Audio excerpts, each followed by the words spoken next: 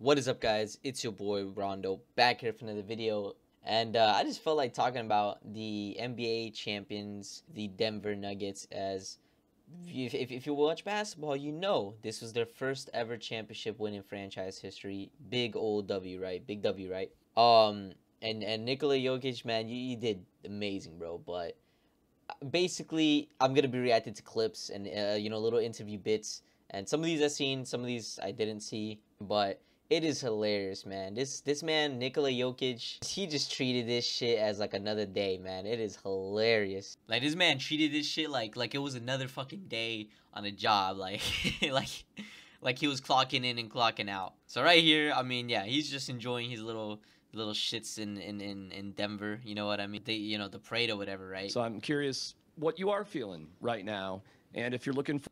So right here, we're gonna look at a clip. We're gonna look at a clip of him in a little interview bit.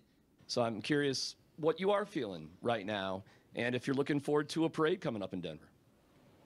When is parade? When is parade? Thursday. No. I need to go home. See what I mean? He doesn't give a fuck. He just wants to go home. So I'm curious. He just wants to go home, bro. This man does not give a shit. But you can see, like, the day after, whenever he did go on a parade, he was clearly enjoying it. Clearly, you can see he's with his family. He seemed happy. So I'm... You know that I told that I don't want to stay on parade, but I fucking want to stay on parade. This is the best fucking life. Oh, man. Yeah, this is amazing. Look at that. We're all gonna remember this our whole lives. And if you're looking forward to a parade coming up in Denver. Look at that. Look at that. A whole When clip. is parade? He didn't want to go to the parade. If it during the parade, he wanted to fucking stay. I need to go home. I don't know. I don't know, man. Seeing the way this man has done his interviews and the way he's talked, I find him to be one of the most interesting NBA players because in my head, you see a lot of these players, and anywhere you look, in sports, it's usually highly driven. Not to say he's not highly driven, but, they're just driven because they might love the sport or they're just highly competitive. But the way this man talks about the sport and the way he makes it sound like another 9-to-5 job, to me, it just feels like he was just clocking in and just trying to get the job done. Even in another interview clip, he was talking about like how he got the job done. He just wants to go home. I don't know if I can find that. But mad respect though. He's shaking everybody's hand and now shit. you are an NBA champion, Nicola. Oh, this is that first interview clip I seen the other day. The job is done. We can go home now. I'm curious what you are feeling right now. Literally. See what I mean? The job is done. He just wants to go home. He just literally wants to. Apparently, his dream job isn't even the NBA. Apparently, it has something to do with fucking racing horses. And I was like, holy shit, really? We won it, but I think it's not the most important thing in the world still. There is a bunch of things that I like to do. I mean, probably that's a normal thing, Nobody likes his job, or maybe they do. They're lying. He said nobody likes a job. Maybe they do. They're lying.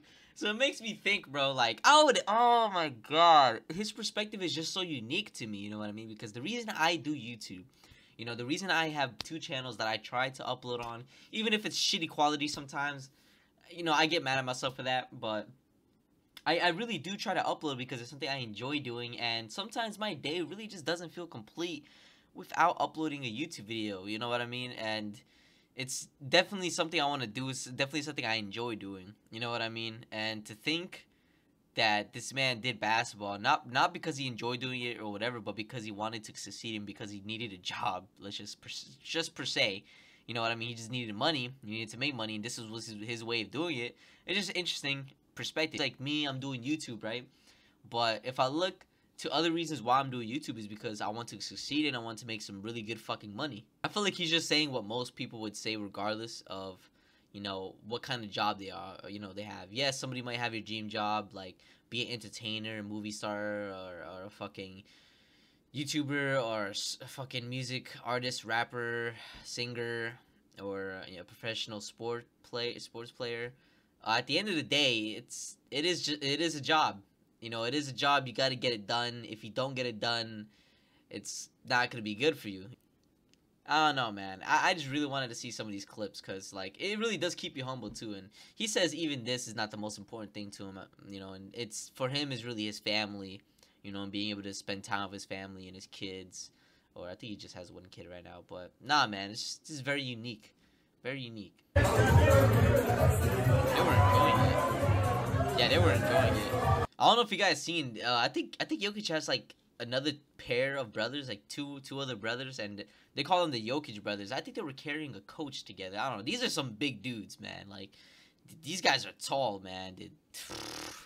And they were making fun of Nikola Jokic because I think, you know, he looks out of shape.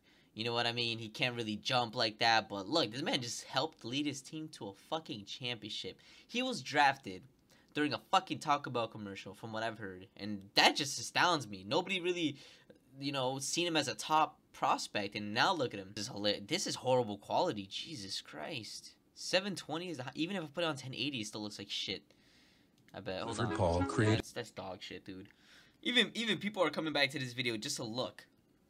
Just a fucking look, okay? And now he's an NBA Finals MVP. Yeah, man. Yeah. Now he's going to the NBA Finals. What a journey. This is hilarious.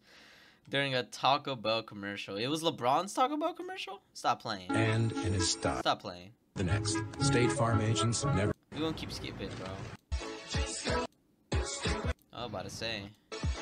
Delicious new quesarito. Oh, it was during a quesarito commercial? This oh, is look. Lady. Oh, he literally did get drafted. He literally did get drafted after the commercial. Holy shit, dude. What do you guys think about this? About Nikola Jokic's unique perspective. I just see it as interesting because, you know, most people, when we look at basketball players, you know, or somebody who's passionate about their job, like Kobe Bryant, you know what I mean, LeBron, it's not that they didn't do it for money, but it's because they were very, very extremely highly motivated and want to be the best basketball player, you know what I mean?